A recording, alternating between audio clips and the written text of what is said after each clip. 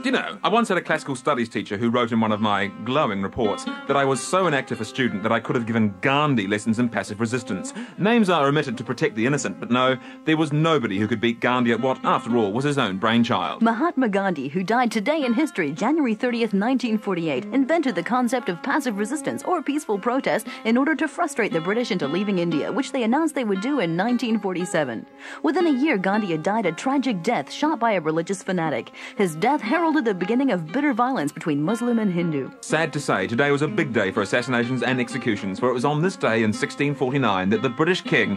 Oh, hang on, music change, please! Thank you ever so. That the British king, Charles I, was executed by parliamentarians outside the banqueting hall in Whitehall, causing some cabinet ministers to lose their appetite.